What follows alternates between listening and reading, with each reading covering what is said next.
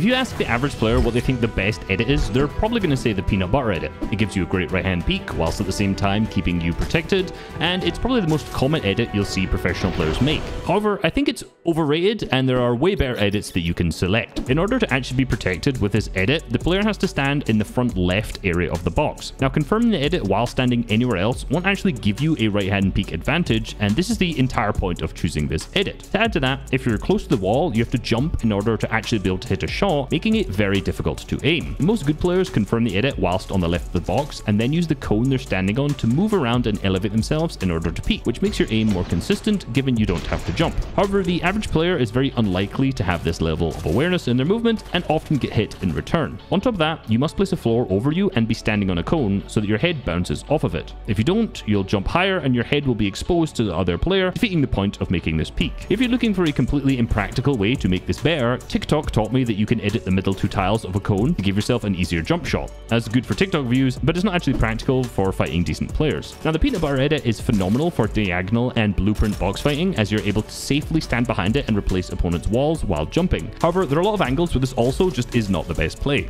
Since in order to make this effective, you have to stand on the left of your box, any good player will recognize this play and counter it like Peterbot does here by pushing into the side of the wall at a diagonal angle, so he is almost completely hidden from the opponent whilst he still sees the entire body of the player doing the peanut butter edit. So you have to confirm the edit when you're in the front left of the box, have a floor above your head to bounce off of, jump to hit a shot, and the edit is predictable. So there are a lot of situations where the peanut butter edit is just not the best choice. When done right, this edit is amazing, but it's just definitely not the best, or in my opinion, even the second best, but it's absolutely going into the must master tier. By the way, I tried to find out like the original reason why people called this the peanut butter edit, but I just kept finding videos of creators putting peanut butter on their face every time they died. Ooh, that feels kind of nice. To completely contrast this, the left peanut butter edit, I don't know what it's called, but that's what we're calling it, is significantly worse. This edit nearly always gives the other player a right hand peek and doesn't in any way give you a good angle. A good example of this, Peterbot is too close to the wall when he does this edit, which just creates a 50-50 where he's chunked down to 66 HP. Had he been to the left of the box, he could have still peeked around the wall to give himself a right hand peek.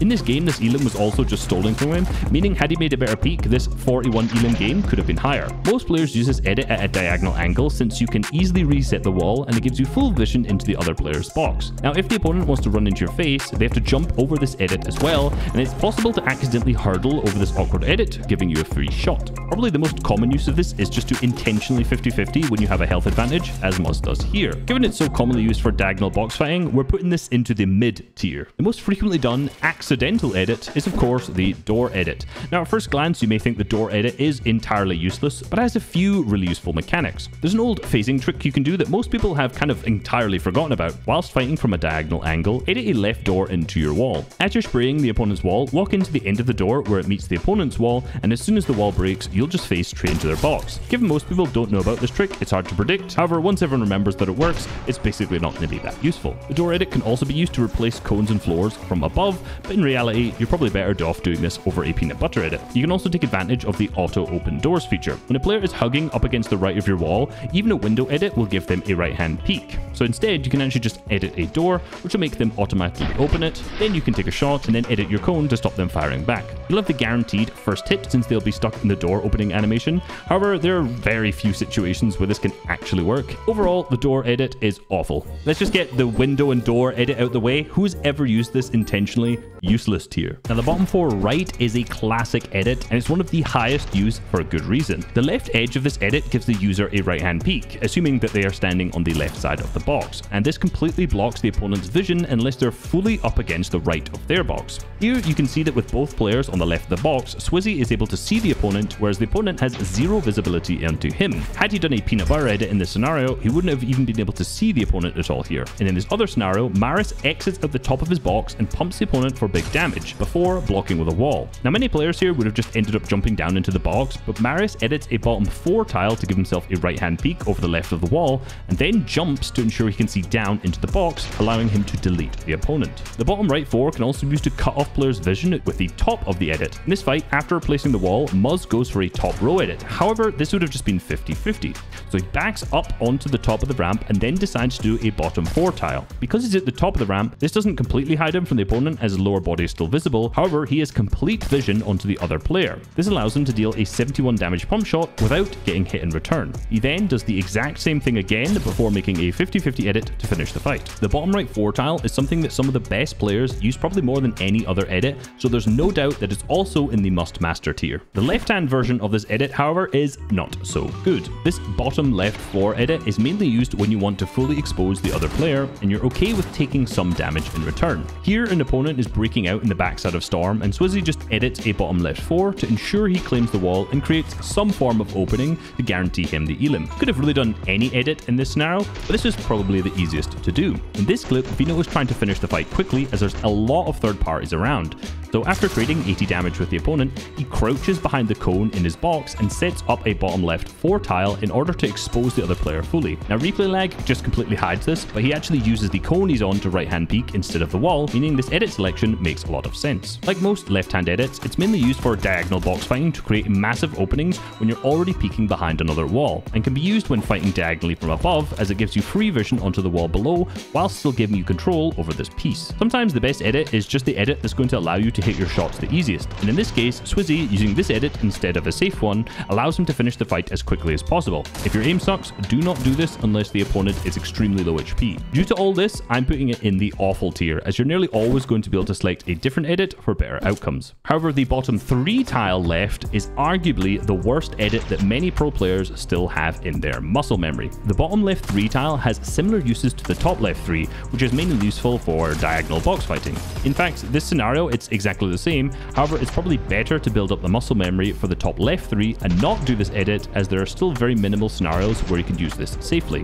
When going wall to wall, this edit gives you 0 benefits, and in fact it always gives the opponent the advantage. But in this scenario, Swizzy has the Siphon Medallion and the element of surprise, so he's comfortable taking a 50-50. But these are the kind of mistakes that get you punished heavily if the opponent is another pro player. You can see even Vino does this edit here, where he's able to hit a big pump shot. However, when he confirms the edit, he could only see the player's lower body, and it was only because the opponent stopped swinging to the left that he was able to hit a 1-on-1 shot, all whilst Vino is fully exposed. This wasn't a bad play by means. It was obvious that the other player was going to just run out, so he just made a big wide open edit to guarantee a hit, but even a bottom left 4 tile would have been better here because it would have given full vision onto the other player. The only situation where this edit is viable is similar to a door, where the opponent is stacked right up against the right of your wall, and you're also on the right of your box, which will allow you to go for a toe shot. The only other upside of this edit is that it can also be used for chopping out builds, and in almost every other scenario, any other edit is better. There's no doubt this is an awful tier edit. Remove it from your muscle memory. On the complete flip side, however, the bottom right 3 is one of the best edits in the game. Now, I've already covered this edit in a short,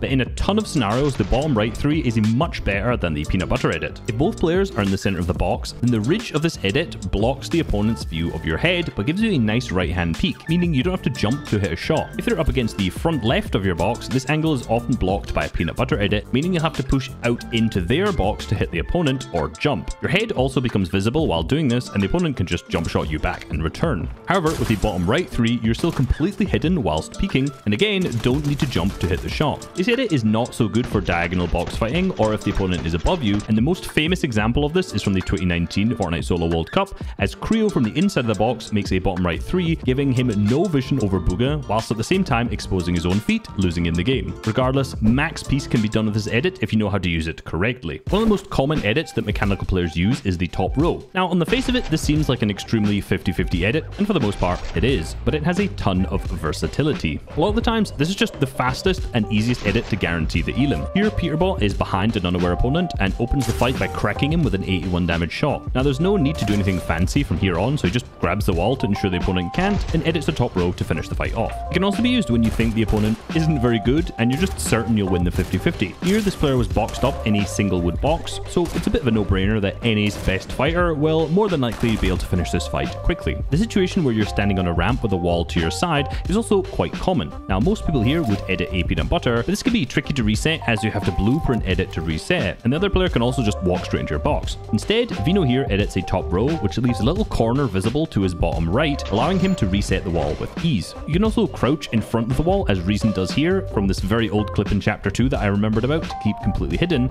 and then jump shot to surprise the opponent. Or a better option is to use the wide edit to bait a shot out, as Vidil does here, but dodge it by crouching into the wall and then simply uncrouch, walk back upwards up the cone, and guarantee a free hit. Overall, top row is another must master edit because it's by far the best 50-50 edit. You can also do this edit but include a door. Now, you could potentially have one player phasing using the door exploit and another spraying from behind the top row edit, but in reality, there's absolutely zero practical application for this. Literally useless. The counterpart of the top row edit is the low wall edit. Now, in a normal wall-to-wall context, this edit is fairly useless. However, this has a ton of merit when it comes to pre-editing and in duo fights. One player pre-editing a 6-tile wide edit, both players can spray whilst replacing, instantly damaging the player on the other side. This is also incredibly useful for blueprint editing players 2 tiles away from you over a protected angle, as this leaves them fully exposed and often forces them to panic. Unlike the other edits often used for pre-editing, this one is particularly hard to replace as it has an awkward pickaxe hitbox, which frequently leads you to pickaxing a cone in your box instead of the wall itself. The only downside of this is that you have to jump over the edit, making it a little awkward to get into the other player's box if you're aggressively W keying. Regardless, this is by far the best pre-edit you can choose. There's also a small version of this low wall which gives you literally 0 advantages over the normal low wall,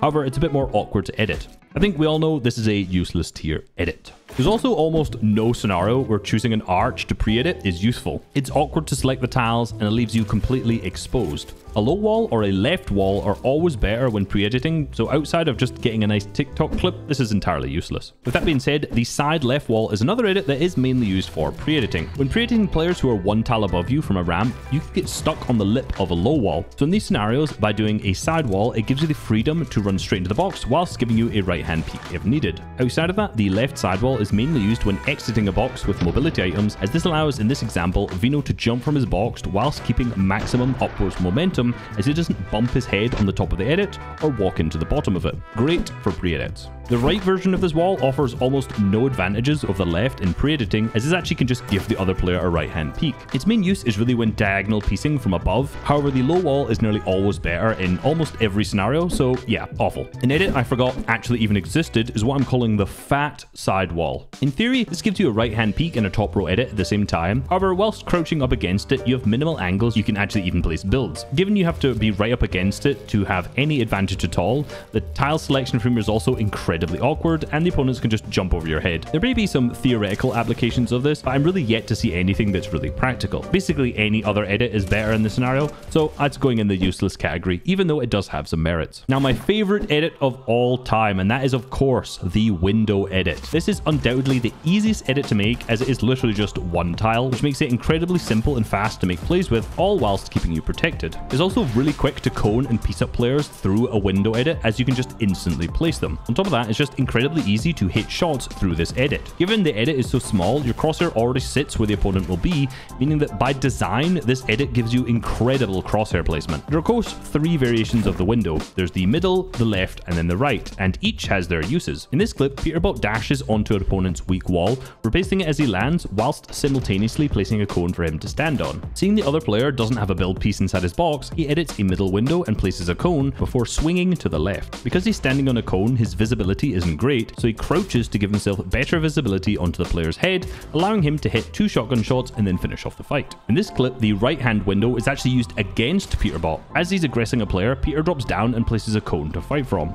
However, the opponent makes a right-hand window edit and swings to his left, giving him a massive peek advantage. From this angle, Peterbot is only able to hit a 29 damage shot, whereas the opponent is able to hit for 71 with an auto shotgun, as Peter's entire body and head is visible. Of course, Peterbot is still easily able to win this fight, but the window edit was was nice. Even the left window has a lot of versatility. In this fight, Peterbot grabs the wall between him and his opponent and uses a peanut butter edit to grab the walls surrounding the opponent. However, they place a ramp over their head, blocking Peterbot's shot, despite being full boxed. Now in this situation, many players would probably edit a bottom left 3 or 4 and just run in, but Peterbot edits a left window. Now since he swung his movement all the way to the left, he is still protected here, despite this being a very left-hand edit. Had he done a large edit here, he easily could have just been 50-50'd. Similarly, he does a left-hand window edit while swinging to the left to open this fight onto a player with an 87 damage shot. This causes the opponent to spray at the wall in an attempt to retake it, allowing Peterbot just to make a 50-50 edit to finish off the fight. All 3 window edits are incredibly viable as long as you're on the left of that window, which makes it so versatile. The beauty is that you can also turn a window edit into almost any open edit very easily